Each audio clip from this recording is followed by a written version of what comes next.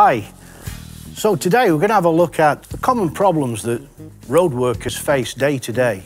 Whether it's utilities, whether it's new installation or whether it's repair work, if we're having to work on tarmac, on asphalt, then first the asphalt needs removing to get down below to deal with maybe a different material, maybe concrete for example, so a concrete pipe. And both materials have different characteristics.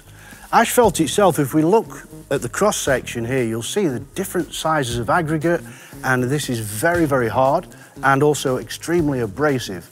So it needs a special type of tool to cut through this. When we look at concrete, for example, it's a much softer material.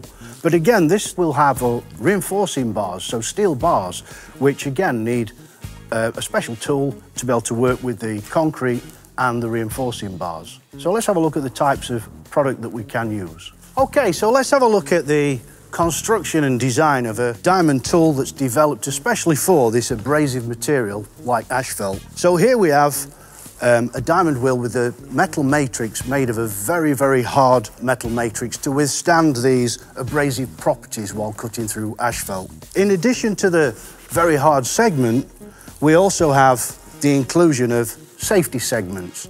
These safety segments serve a major purpose in protecting the steel core. When the diamond wheel is rotating through the asphalt, we get a lot of undercutting, which causes damage to the steel core. And this steel core, if we damage, create wear there, you can get the diamond segment breaking out prematurely. So these safety segments prevent that from happening.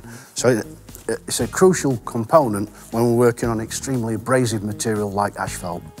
Okay, next let's have a look at the diamond wheel specially developed for concrete. This has a softer bond. This has to work through the concrete itself, but also it's going to be faced with metal reinforcing structure as well. So we need a softer bond to allow fast cutting through different types of material associated with concrete.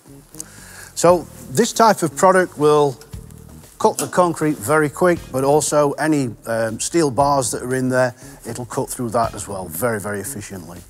Okay, so let's have a look at another product here, which is a more versatile tool that's been developed to work on concrete and also on abrasive asphalt. This again has protective segments, which is crucial when working on such an abrasive material, and diamond segments here that are developed that work very, very well on concrete.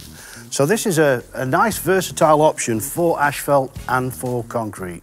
So that concludes this part on diamond wheels working on asphalt and concrete. But until next time, goodbye.